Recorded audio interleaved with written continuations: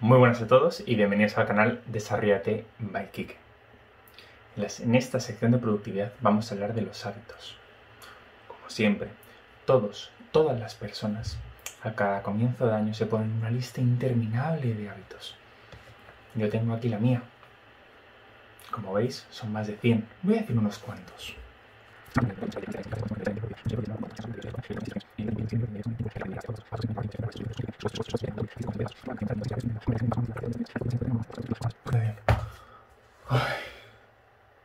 En general, una auténtica barbaridad de hábitos.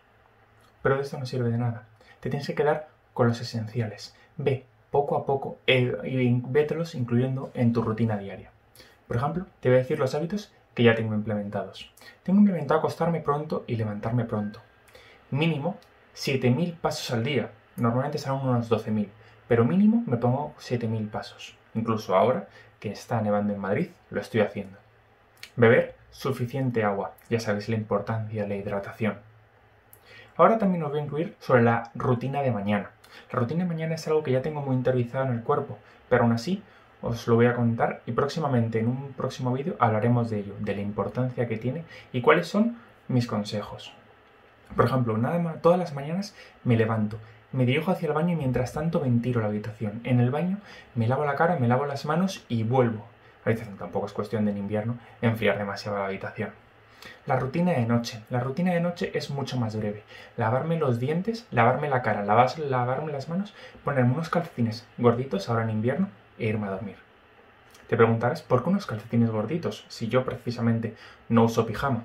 Pues porque así todo mi cuerpo da señales al cerebro de que está calentito.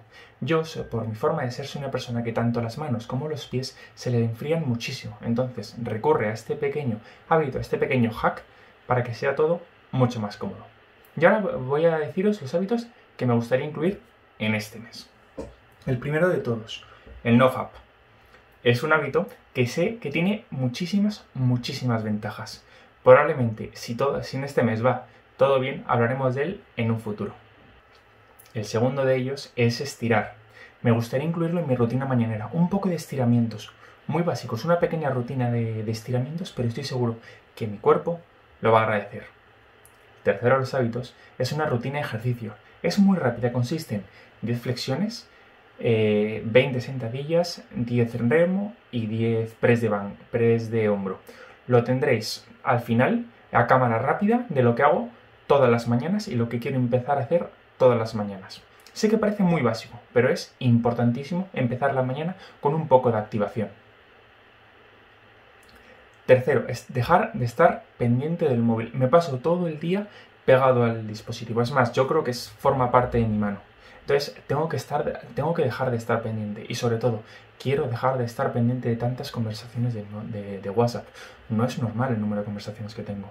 Tengo que disminuir el número de tiempo que estoy conectado a esta red social. A esto me viene a la mente un hábito que quiero incluir, no voy a incluirlo en este mes, pero sí lo voy a incluir, es irme a la cama sin el móvil. Dejar el móvil, por ejemplo, sobre las 9 y no volverlo a coger hasta el día siguiente. Irme a la cama con un libro, irme a la cama simplemente a descansar. No tocar el móvil por la noche. Eso creo que es algo que me va a costar muchísimo y veréis la evolución en todos y cada uno de los vídeos. El quinto va a ser más organizado a la hora de tomar apuntes. Todos, a la hora de escribir, a la hora de desarrollar, tenemos una serie de puntos. Por mi forma de ser, soy muy ordenado, lo intento hacer todo muy esquemático. Pero quiero que tanto en el ordenador, que es donde principalmente escribo, como en papel, sea lo mismo. Esto simplemente me queda un poquito de implementación, pero ya estaría. Y quiero meter un sexto hábito. Comer mucha más fruta. Soy una persona que necesita comer mucho, pero precisamente la fruta no es uno de mis hábitos. Normalmente cuando salía a la calle iba siempre con 3 manzanas en la mochila, pero ahora con la mascarilla es un poquito más complicado comer en la calle. Con lo cual, esos son los hábitos que voy a incluir en este mes de enero. Vamos con los hábitos que incluiré en un futuro. Como he dicho, pienso dejar el móvil separado de la cama, irme a dormir sin el móvil. Y otro de los hábitos que ya más o menos le tengo, pero lo quiero implementar, es organizarme el día organizarme el día siguiente, el día anterior. No solo ponerme una lista de tareas, que es lo que hago actualmente, sino ponerme una lista de tareas ordenadas por prioridades, que es lo primero que tengo que hacer, que es lo segundo. Y para mí, que soy una persona totalmente enfocada en la productividad, es realmente importante. Os dejo con el vídeo de la rutina de ejercicios.